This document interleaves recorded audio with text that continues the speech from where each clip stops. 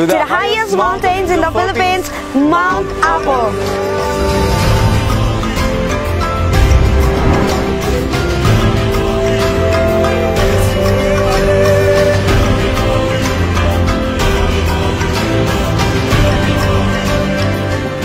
You're about to experience a trek that is 10,311 feet above sea level in this majestic and the so-called grandfather of Philippine mountains. But before we start, and for you to appreciate the adventure better, we'd like to proudly share with you some facts about Mount Apo. Mount Apo Natural Park has a total land area of 64,053 hectares and is located between the spanning provinces of Davao del Sur in Region 11 and North Cotabato in Region 12. It was declared as one of the ASEAN heritage sites in the Philippines in 2003 because of its unique biodiversity and ecosystems. Mount Apo possesses numerous habitat types that shelter a variety of endemic species of flora and fauna, including the country's critically endangered and iconic bird of prey, the Philippine eagle. Mount Apo is also home to the three major indigenous people in Mindanao, mostly Manobos, Bagobos, and Klata tribes. They consider Mount Apo sacred in a burial ground of Apo Sandawa, their great forefather, to which we also regard with respect. Mount Apo is also declared as a protected area through Republic Act 9237, which means that this natural resource is strictly and carefully managed for purposes of conservation, preservation, and protection. That is why Mount Apo is under the governance of the Protected Area Management Board, or PAMB, which ensures that it is highly and sustainably managed. Mount Apo is also one of the initial components of the Philippines National Integrated Protected Areas, or NIPAS, through the enactment of Republic Act number 7586. So, why are we telling you all this?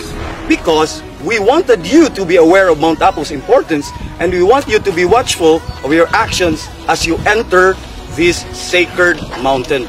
Yes, in fact, as much as we wanted you to enjoy the entire trekking and climbing experience, we also have policies for you to follow in order to maintain the fragile state of Mount Apo. Please pay attention.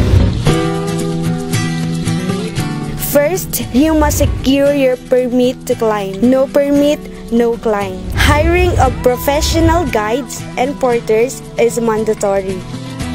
Water resources are strictly for cooking and drinking only. Using it for bath, washing, and other activities is not allowed.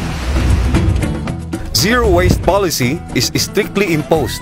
Trekkers, porters, and guides must bring back all the garbage generated during the trek. Trekking group must have a trowel for use in proper burying of human waste. In order to prevent fire, cooking should only be done using portable camping stoves with brand new butane containers and not refilled. Use of firewood is strictly prohibited.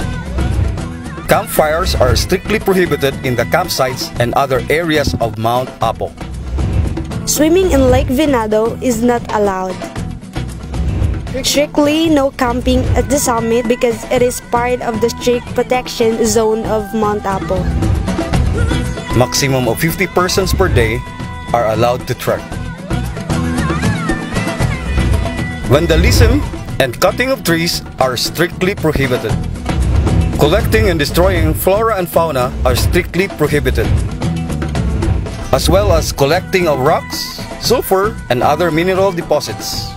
It is also not allowed to bring bolo or knives beyond 3 inches in length. More so, nudity and indecent activities are strictly prohibited. Violators to these policies will be imposed with corresponding penalties as provided for in the Mount Apo Protected Act of 2003 or RA 9237 and other related laws. Fine payment, apprehension, or imprisonment, as well as the possibility to be banned or blacklisted to climb Mount Apo are among the said penalties. But of course, that's part to happen. to show some love to our dearest Mount Apo and follow our trekking policies. Correct. And again, while we welcome you to the country's highest peak, we expect you to be one with us in our cause to save and protect this wonderful natural heritage by being a responsible trekker or mountaineer. And always remember our golden rule: Take nothing but pictures, leave nothing but footprints, and kill nothing but time. So that's it. Thank you, and take care of our Mount Apo.